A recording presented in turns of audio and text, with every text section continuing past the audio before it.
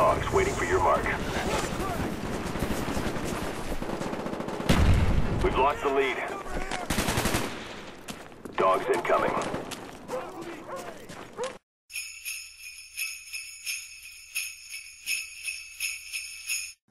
What is up, guys? This is Frostbite, and in the background is a gameplay on Black Ops 1. I told you my next video was going to be on Black Ops 1, and it's on the map launch, and I got like 20 something kills and a few deaths, so enjoy.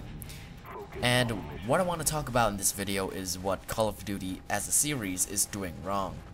I'm not talking about each specific game here, but COD as a series of games, as a franchise, so don't expect me to go on a rant about noob tubes or game wars or whatnot. Also, it's my own opinion, so if you disagree, don't like hate on me, don't start flame wars or anything. So, let's have some background checks. COD is the world's most popular video game, mostly on consoles though, and even though I play on PC, and it's attracted lots and lots of players. Now, if the developers and Activision, the publisher, wanted to ride on their success as a series and get the most money out of the series, which they do, it makes sense that they would release a game every year, which they are doing. I know a lot of people complain that the games are rushed more and more, and they're not putting so much effort into making them, but in the end, they're just doing this for the bucks, right?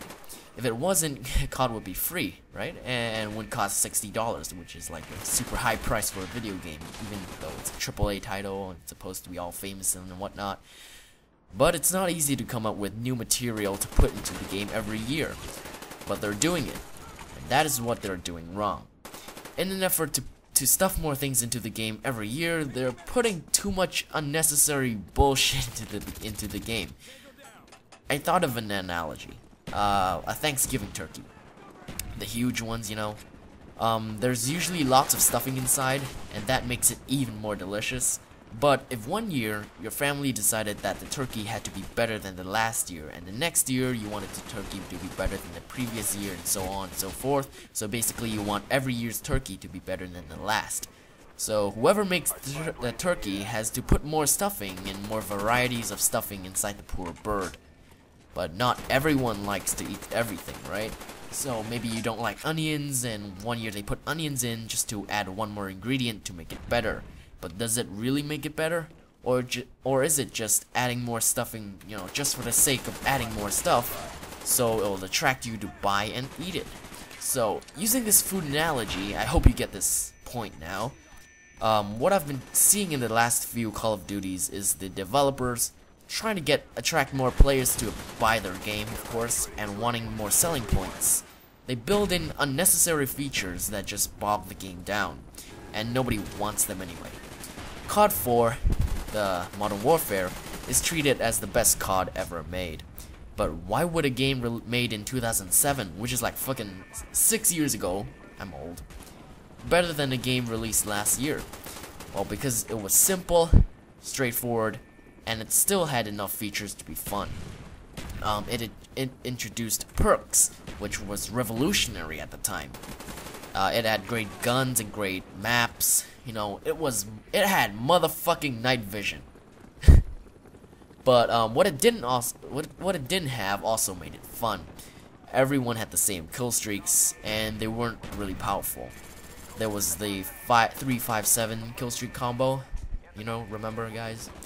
There were no scenarios like walking around minding your own business and then suddenly getting your ass blown off because of the Warthog or the AC-130. It was gun on gun.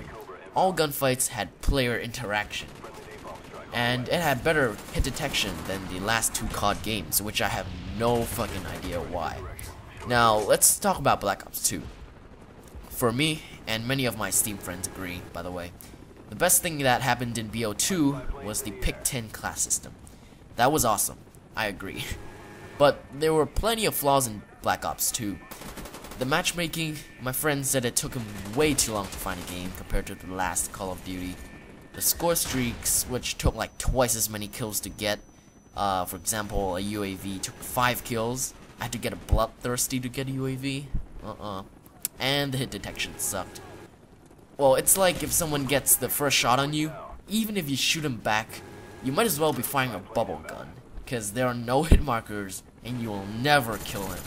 Like, no fucks given for the second guy, okay? You get shot first, you dead. I guess out of the examples, 10 things that Treyarch added to Black Ops 2 from Black Ops 1, about only 2 or 3 were useful and actually good. The others, you know, just were average, unnoticeable, or sucked. But at least Treyarch patches things. Infinity Ward just does the Harlem Shake.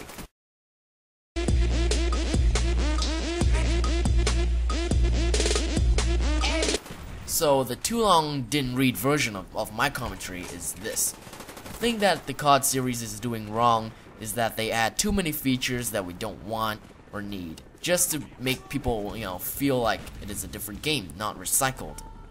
But the best games don't even change that much. Take Counter-Strike, right? It's an awesome game, and you know, the sequels don't really change that much, except the graphics. So a message to Infinity Ward: just fucking remake COD 4.